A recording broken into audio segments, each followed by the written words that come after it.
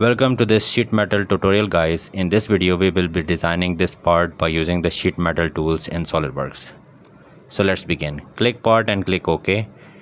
From here change the background to plain white and make sure that you are working in right unit. mmgs means millimeters. Now click on this top plane and select the sketch option, and after that from here select the center rectangle tool and make a center rectangle at this origin like this.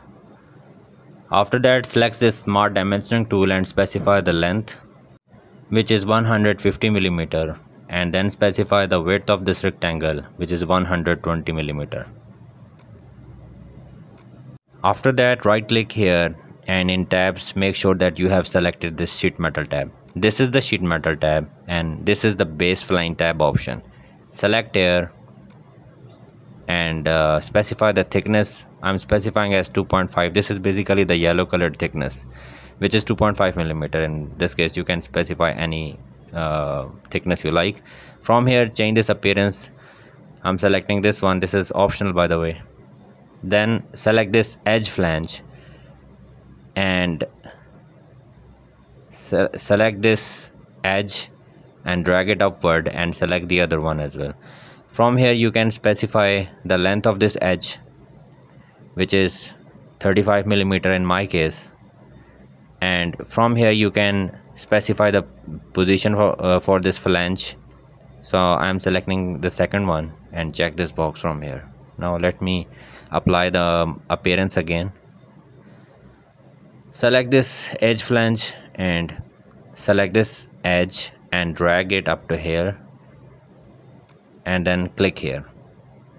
Now we need to do the same steps again. We need to specify the length of this edge flange, which is 40 mm in my case, and from here you can specify this position. I am specifying this third one, which includes the bend as well, and check this box from here. And now we need to go to this design library. In this design library go to this forming tool, just expand it, and here you need to select this emboss, and from here select this third option, countersink emboss 2, and place it here. Drag and place it here. From here you can flip it either upward or downward, or you can either specify the angle. Now let's position it. When you click here, embosses like this. In my case I am specifying here 3.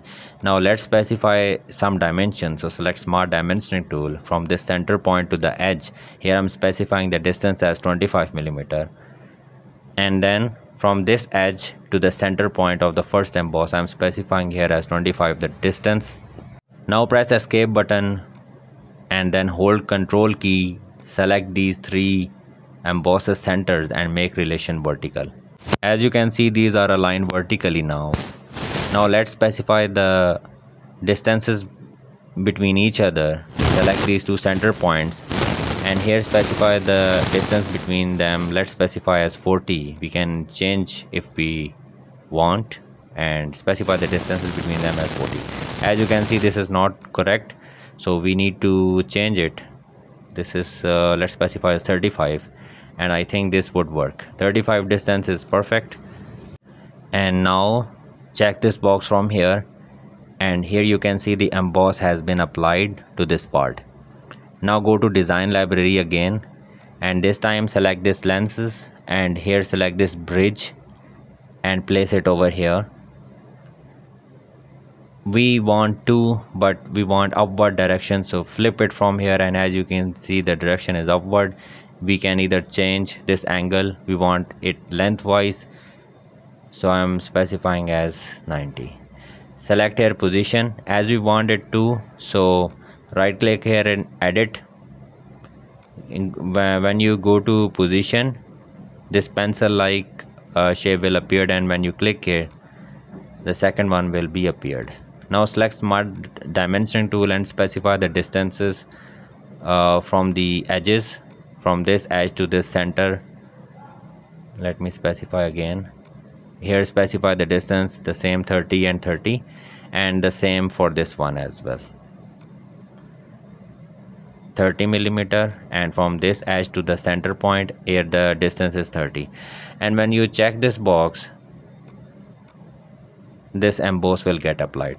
So that's how we create different parts by using the emboss and sheet metal in SolidWorks. So if you find this video helpful, then please hit the like button and subscribe to my channel. Thanks for watching.